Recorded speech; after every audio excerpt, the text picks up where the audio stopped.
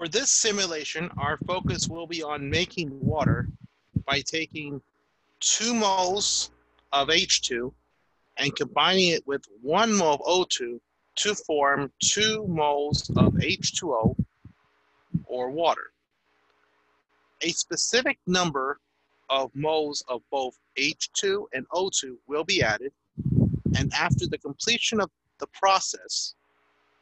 determine how many moles of water are formed and who is the limiting reagent and who is the excess reagent by mentioning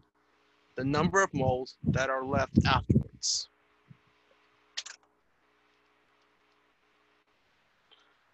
After adding